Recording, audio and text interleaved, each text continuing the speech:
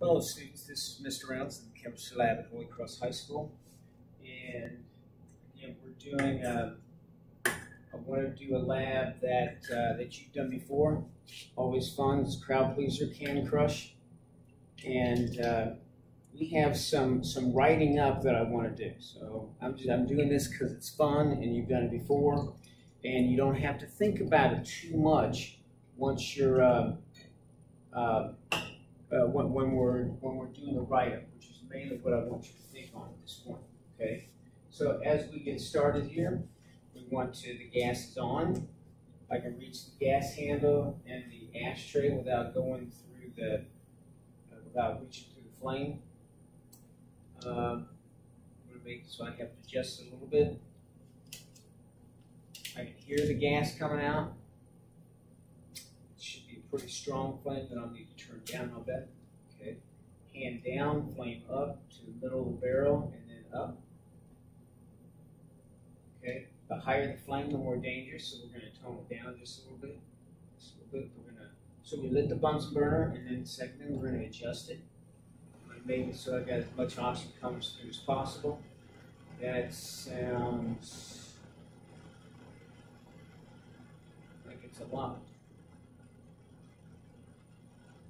Okay. We'll see how this goes. Now,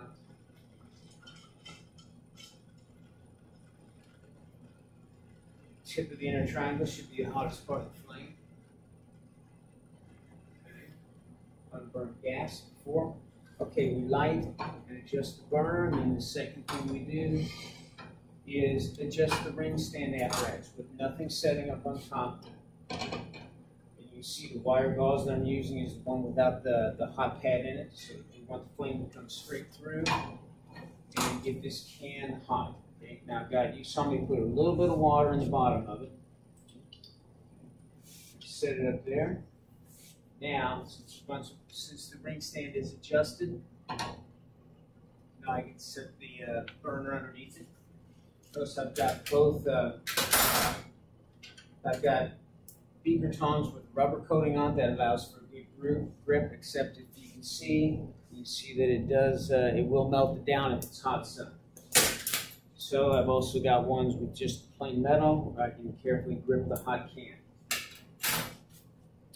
Okay, we got a little water in the bottom of it. As it starts to heat up, starts to boil, you should see a lot of vapor come out. We're going to go for about, when it's steady steaming for about 20 seconds, then we're ready to go. Okay? And once it's steaming, the molecules in there are leaving. There's no molecules going in, it's too hot. And then we see what happens, which is always fun. Always, always, always fun. This usually goes pretty quick. And you have to be patient in the lab. In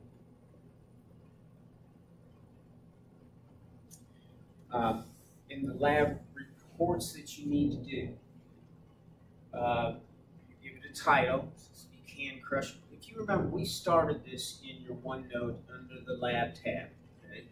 And we'll be going back to that. That's where you end up doing some work in that. But we give it a title. Crush, that's just clever. I think the former name was Orange Crush. It used to be a soda. I don't know if it's still sold or not. But purpose is a reflection of the title. The purpose of this is to crush the can, and we actually use it to review some safety things also. I've got the hot pad out. I've got hot gloves in case I need them, okay? And I've got the beaker tongs. You notice it just started steaming.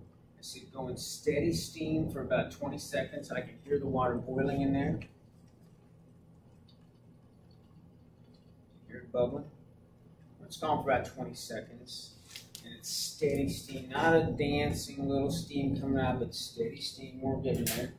I'm going to grip it I'm going to use these tongs because I just don't want to melt anything down. We need to grip it near the bottom third, so palm up.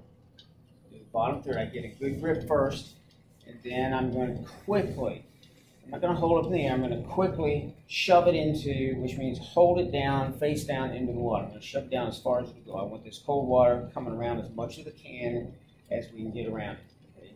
That's going to cool it off even faster. Ready, go. Cool. That is so cool. I know you wish you were here because this is just the neatest thing. What else is neat? Oh, you're not using the flame, turn it off. Okay. I'm just pick this up now, okay? Because this hot can lost a lot of heat energy. It's barely even warm right now, barely. It lost a lot of heat energy to the water. If I have a thermometer in there, that's what I need to do. I need to stick the thermometer in there and see how much heat energy it gains. Water gains and holds a tremendous amount of heat energy. That's called the CP, specific heat capacity. That's not how hot it can get. That's how much heat energy it can hold. Okay. Like iron skillets and aluminum frying pans, they can get really, really hot, and they can't hold the heat. It's passed on to the food, and that's what cooks the food. Okay.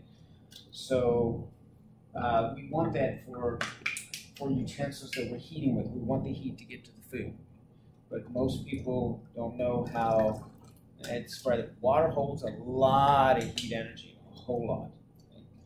So I spread this out a little bit to get more water out of it, and then I'm going to stick it on the drying rack in a minute so it dries out. So we can recycle that a little. All right. All this metal is hot still, and I showed classes before. You know how to put hot stuff away. If the bell's getting ready to ring, don't want to leave a mess for the teacher. You can put some stuff away pretty quick. Actually, I'm not going to use any hot gloves. Don't really need to. Okay. I'm going to hold the hot burner just by the rubber hose. I'm not touching any possibly hot metal. I'm putting it in a metal drawer. It's okay to do that. Hot pad, I can put away. The wire gauze, just hold it with this. Stick it in there. Okay. This whole thing, this whole ring stand and ring clamp, just go in the cabinet. I'm going to empty out the water, and I'm going to angle the thing in there to drain out overnight. Come in there and be dry tomorrow. Dry it off just a little bit before I put it away. Okay. Hot gloves away. I use this stand. We'll put these back in the cookie jar. That's where they go in this lab. And we're going to clean up any wet spots. And then the last thing we do, especially since we're filming this, because of the virus around, can't believe only 4 out of 10 people typically wash their hands. So make sure that we're doing that. So from here, so last thing we do in the lab, wash our hands with soap and water before we leave. Okay? We don't want chemicals that are on there. That's another reason for cleaning off your desktops, because it makes it safer for everyone else. As I'm looking around doing this, I see desktops that need to be cleaned. Okay. And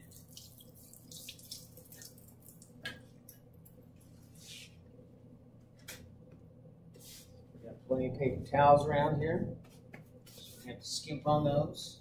Wash your hands nice and washed. Soap and water.